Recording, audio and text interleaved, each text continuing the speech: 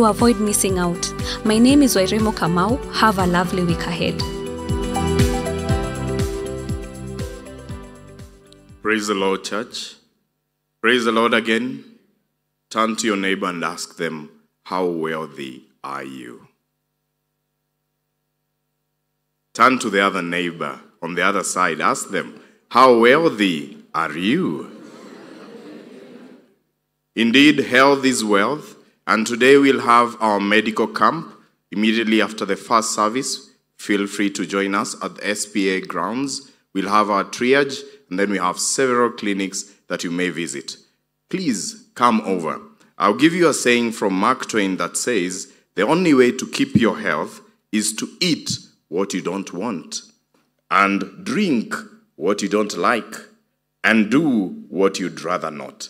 I know some of you would rather go home and rest after the Sunday service, but we welcome you to the health camp for you to know your BMI, your weight, your height, your waist circumference, for you to go through the clinics, and we have lots of free services and medicines for you, so you don't have to go buy some of the medicines we'll be offering. I now hand over to my able secretary to take you through the reproductive health and cancer clinic and a snippet of what we'll have on the other side. Good morning, church.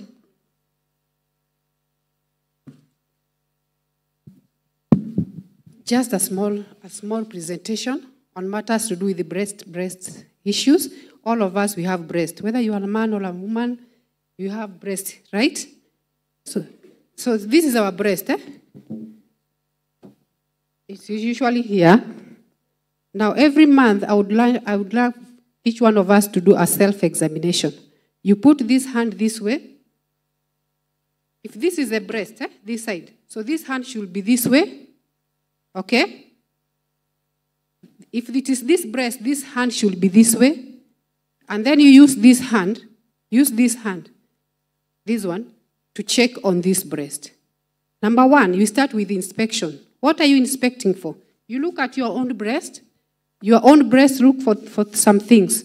Rash, discharge, and skin coloration. Sawa. That is just by looking itself. And then you check whether the size has increased or it has not. Then you use the hand that I was saying, use this hand. I have divided my breast into 4 parts. So you will also divide your breast into 4 parts and then start by palpating each part. Start by palpating your breast, palpate each, and then you palpate this one, and you end up by palpating your armpits. Why? Because that is the route to the cancer spreading. So you start by inspecting. After inspecting, you use this hand, you check this breast, and you start this way, here. You go this way with the palm of your hands.